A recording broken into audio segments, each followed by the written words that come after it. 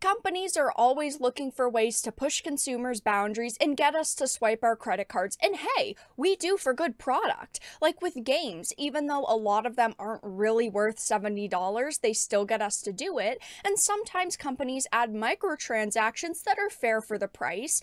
But ones like Activision Blizzard are always pushing things too far, and now they have infuriated Call of Duty players with a new pay-to-win bundle. I have a few different things to show off, but before we get into the topic, if you enjoy the content that I create, please make sure to subscribe to the channel and hit the notification bell.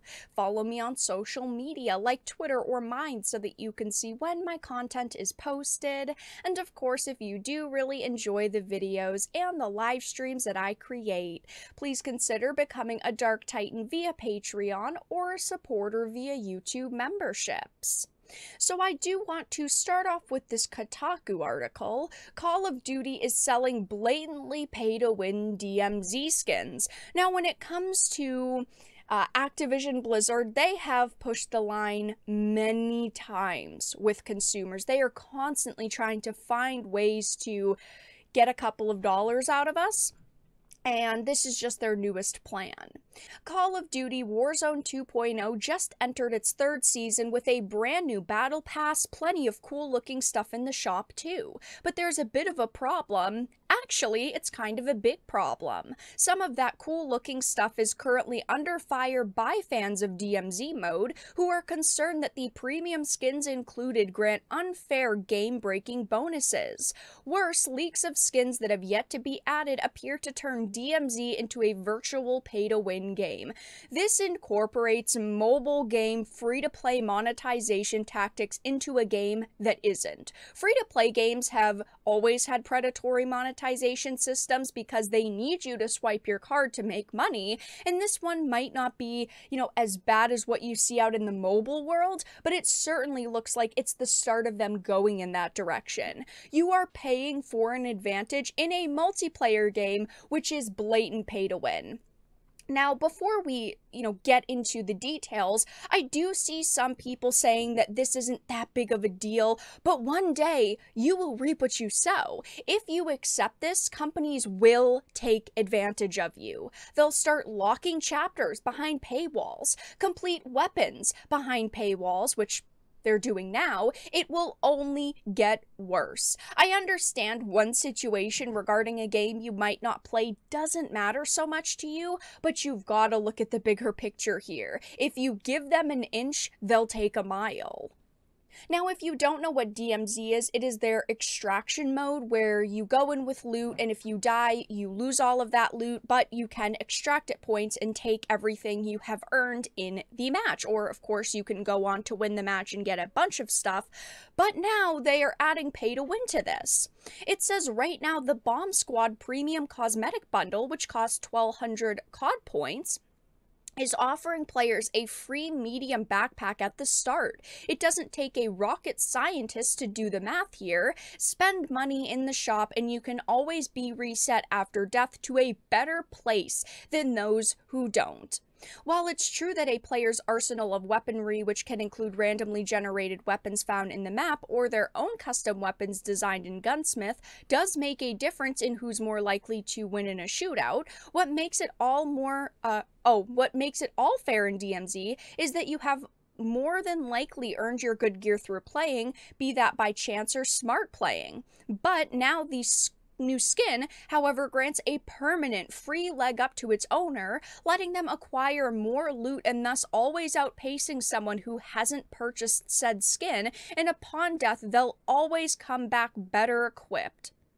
Now, I am someone who has played Warzone 2.0, and I've thoroughly enjoyed it. It is a very solid experience, at least in my opinion, and I love Call of Duty. It's one of the franchises that almost every single year I support, but unfortunately, hearing this just is massively disappointing. And things like this are even making it into single-player games now. Stuff that in the past would have been something like a cool cheat code is now an upgrade you have to pay for. I recently talked about the Resident Evil 4 remake situation where you can buy an upgrade ticket to fully max out your weapon. Yes, if you want to grind to max out a weapon, you can, but instead of it being like a cool cheat code for players to mess around with, they require you to swipe your credit card even though you've already paid $70 for this product.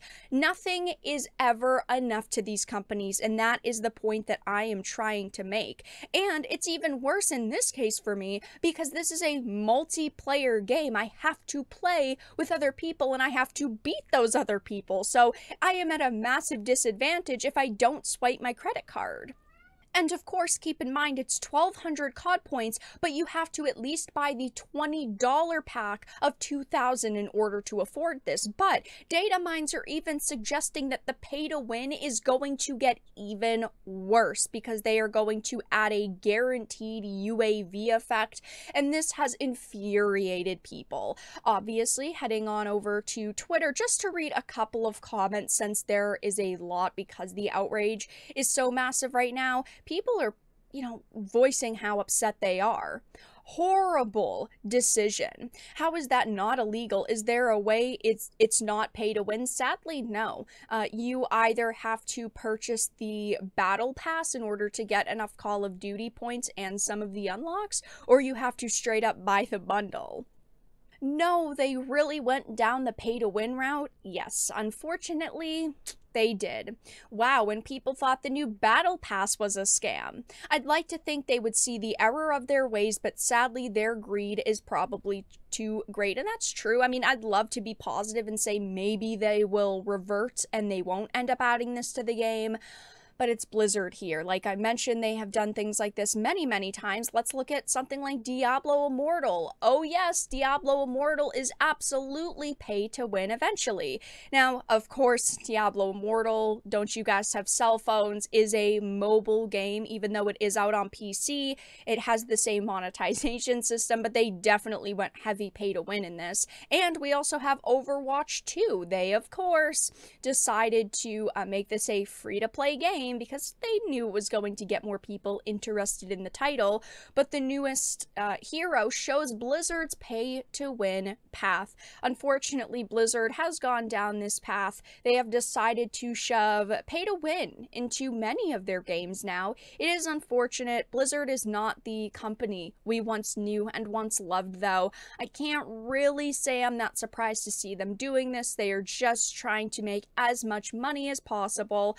But yes, now in a Call of Duty Warzone 2.0, they have introduced a pay-to-win bundle for the DMZ mode, and players are so furious over this new decision. But that's all that I really had to discuss in this video.